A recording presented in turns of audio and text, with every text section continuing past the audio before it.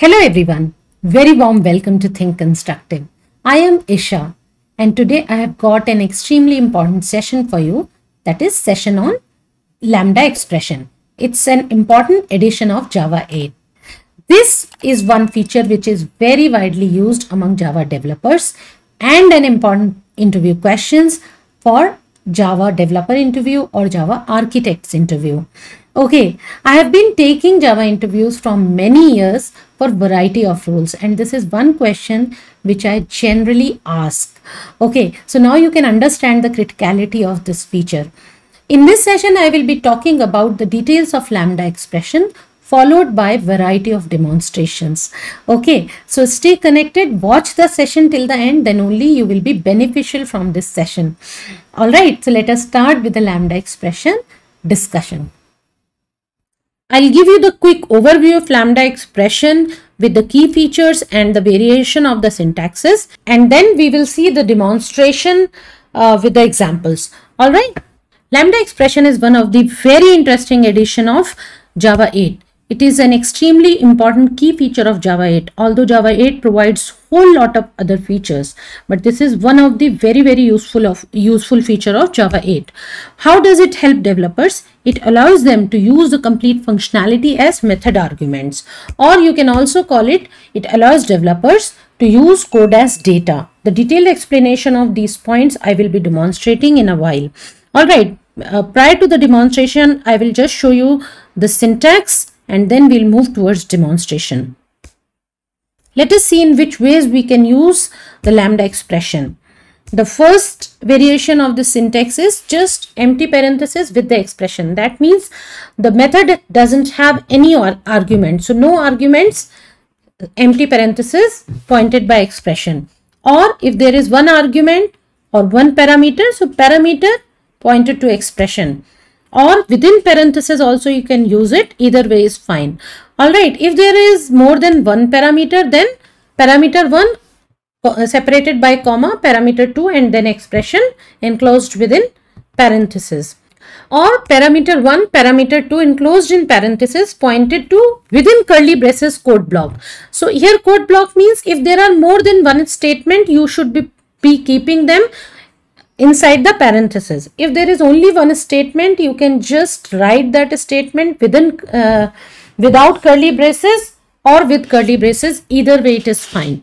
All right, so these are the variety of syntaxes of Lambda expression. Now we'll quickly have a look on the demonstration with the examples, comparison with the anonymous classes, all those stuffs. All right, and I will be using IntelliJ IDEA as an editor. You can use any Java editor of your choice, whichever you are comfortable with. There is no issues at all. All right. Here is the IntelliJ editor, and from this I will be demonstrating you certain variations of Lambda expressions. All right. So this is the first program which I will be discussing, that is Lambda expression for no parameters. All right. So let us start from the interface. So here is an interface named as welcome, and this is a functional interface with exactly one abstract method. Okay, there is a class called as noParam, and this class, inside this class I will be implementing this interface. So how currently I have done it without Lambda expression with the help of anonymous classes. This is how the method will be implemented. Okay, now we'll just see how we can convert this to Lambda expression and my code block will become smaller. Okay. How do we do that? In order to convert it to Lambda expression, we don't need all this. Okay, we just need, because this welcome message abstract method doesn't have any argument. So I will just give blank parenthesis with a pointer sign here and done. Isn't it? I'm just shifting it to the same line so that it is more readable. That's all. Sorry, I'll just remove it. Okay, so with Lambda expression, this is all you need to do. You'll just give blank parenthesis, as this method doesn't have any argument, pointer sign, and within curly braces, whatever implementation you would want to write. Since this is just one statement implementation, so for this you don't even need this curly braces also. So I'll just remove it and you can see this code is beautiful. It will work fine. So much of less coding with a lot less effort, my lambda expression is implemented. I'll just execute this code and demonstrate this to you. See what message I am printing? Welcome to Think Constructive, and it is printed here. You can see it in the console. Okay. So I hope with no parameter, lambda expression is very clear.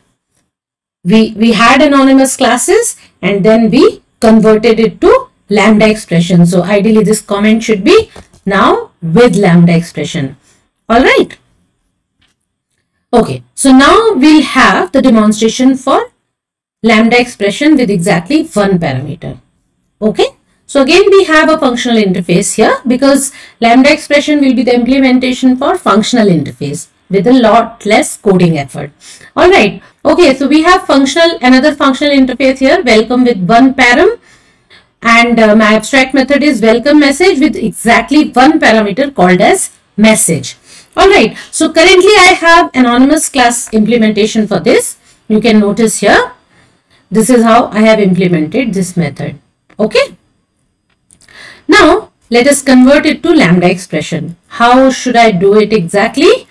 I'll just remove all this because for lambda expression, all this extra piece of code is not at all needed. I'll just give empty parenthesis, not empty, with one parameter it needs. So I'll just pass message here, and that should point to this thing, the implementation. All right. And I don't need this extra parenthesis anymore. Let us shift everything to one line so it is more readable and understandable to us. See, magic. Just one parameter parenthesis and that's all. My code is done. And since again it is just one statement implementation, so if you don't want to put this curly braces, that is also perfectly fine. No need. And let us now execute it. What am I getting? Welcome to Think Constructive. Why? Because in this parameter, in this message, I am passing Think Constructive from here. And what am I printing? Concatenated string inside the implementation of this welcome message. Okay. So I hope this part is clear. Let us now see more than one parameter lambda expression, that is two parameter demonstration. Okay. Again, we have a functional interface with exactly one method having two parameters, message 1 and message 2. Okay, so currently again I have anonymous class implementation for this here. So this much of code I have for that implementation, rather from here I should say. Okay, and how can we convert it to lambda expression? I'll just remove all this. Sorry, yeah, till here, that's not needed. Isn't it? Now you must be very comfortable, right? I'll just put parentheses here with the pointer sign, and in the parentheses I'll pass my two parameters, which in this case message 1 and message 2. Okay, and again this parenthesis is not needed. Okay, so within this parenthesis, two parameters pointing to the implementation directly. Only one statement. So if I want, I can remove this curly braces. That is also perfectly fine. And that will make my code much smaller. So no more extra line of coding is needed. Your code will be very compact, maintainable and readable and very easy to implement. Okay, let us have one more printing statement here. System.out.println, and let's say I will just say this is lambda expression. All right. Okay. So now two statements within this method implementation covered inside curly braces, and when I will execute it, what should I get? I'll get first message as welcome to Think Constructive. Why? Because in message 1 I have passed think, in message 2 I had passed constructive, and welcome to was already the constant string here. So the concatenated message welcome to Think Constructive is printed here. And another fixed message I wanted to print, this is Lambda expression. So that also got printed.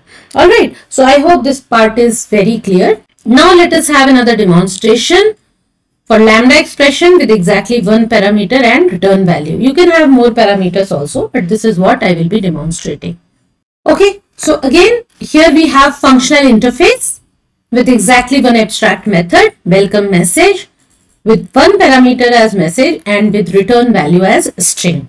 Okay, so currently it is implemented with the help of anonymous classes. So method implementation is given like this, it is returning something. Okay, I would want to convert it to Lambda expression. How would I do that? I'll just remove this piece of code like we did earlier. Put my argument, that is message, inside the parenthesis and put a pointer sign here, and that's all. That's all. My Lambda expression is implemented. Sorry, I just missed to remove this extra curly brace. So we have removed it and now there is no error. Okay, so the moment this portion of the code is called, it will get executed and will return message plus think constructive. So in message I can pass any string and that string in concatenation with think constructive will be returned. And finally when I will call this, what will I get? Because I am also printing it. So what will I get? I should get a message, welcome to Think Constructive. Alright, so let us execute it. See what am I getting? Welcome to Think Constructive. Alright, so likewise you can return anything whichever is needed in your project. Okay, and that's how you can play around with the parameters and return value in Lambda expression.